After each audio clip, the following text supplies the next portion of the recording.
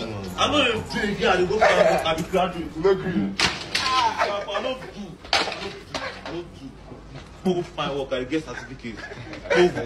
I go wear suit. Follow person for that. Aye, Onida. Some friends una just wicked, una mumu, una wicked join. Una be see person wey he dey give up on his dreams. Tell of me person one of that just rush him out with blow. Just near him mouth like this. Just reset his memory. Just knock him teeth. Me like 5 teeth drop from that in 32. Now you look up. You even get mine carry laptop break. Which person laptop he break?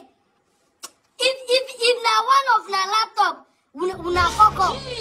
Una put near pana beat down like small pikin. You be graduate. Who say me can't do Yahoo?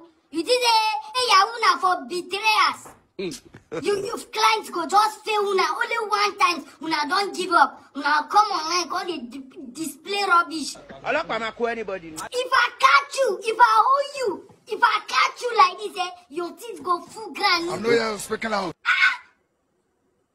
Yeah, you go back to school. Go find work. Your father. Go find work. Nobody be calling the country out.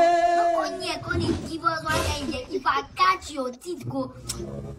If I owe you, if I catch you like this, I will mutilate you. I will sabotage you. I will don't knock your teeth.